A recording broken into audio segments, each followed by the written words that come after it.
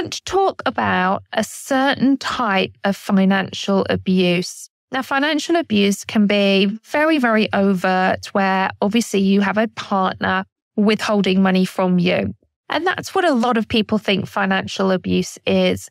But I want to share with you a real covert kind of financial abuse that also makes it very, very difficult to tell other people that this is a form of financial abuse.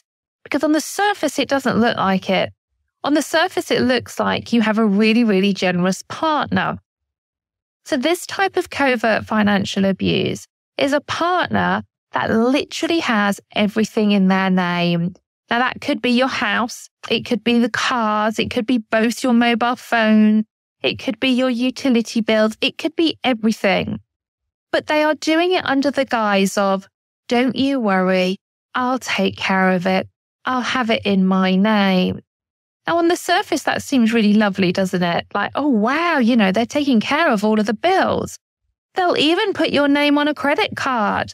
They'll even put your name on a bank account, but they hold the purse strings of a main bank account. But they'll say things like, just ask if you need something. I'll give you the money. And very often they may give you the money as well. Or they may want receipts for things, and that's where it starts to get a bit darker and sinister then too. But equally, they may say, spend what you want. But they are always in control. Now, this is actually a form of financial abuse, having nothing in your name. Now, the reason why it's a form of financial abuse is because it's really isolating you from having a footprint actually in the financial world. Now, this may seem really nice if you have a partner that is doing this, but actually long-term, this is a form of financial abuse.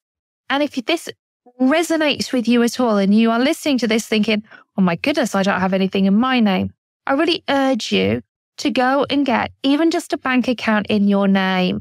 Now, priority obviously here is safety. You want to keep this separate and private from your partner, or even if you feel safe enough to broach a conversation about having something in your name, like I'd really like my mobile phone in my name, or I'd really like a bank account in my name.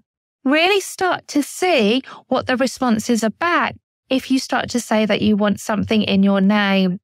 Now, the reason why they don't want you to have anything in your name is they want to isolate you. They want to control you so that you feel like you can't leave anyway. Because how would you get credit? You don't have anything in your name. And again, because it looks like on the surface you have this caring partner who's super generous with money, how can you go and tell somebody? How can you go and say to maybe your friend or a family member and actually say to them, I think my partner is financially abusing me. Oh, really? Why is that? Well, they're paying for everything and I have nothing in my name. Because actually that might be, well, what's wrong with that? That's really, really nice. And this is where we really need to understand the intricacies and the complexities of domestic and narcissistic abuse. And in this case, financial abuse. Financial abuse isn't just withholding money. Financial abuse can be giving you an abundance of money, but wanting receipts, wanting everything taken care of, and nothing in your name. It's all about power. It's all about control. And it's all about isolating you so you become totally reliant on the narcissist. So you won't ever leave. You won't have a choice but to stay. Because if you left, if you have children, how would you survive? How would you have something in your name? And if you are older, maybe in your 50s or 60s, and maybe your children have left home, how can you restart your credit? Well, let me tell you that you can.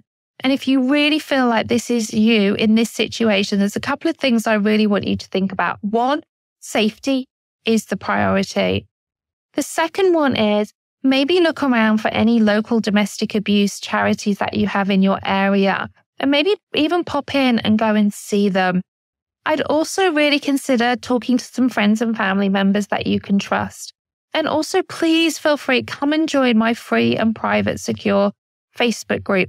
So I just wanted to talk to you about this form of financial abuse. It's not really talked about very much, but it really, really is a serious matter. because it can leave you vulnerable and it can leave you isolated as well. I'd love to know if you can relate to this style of covert financial abuse.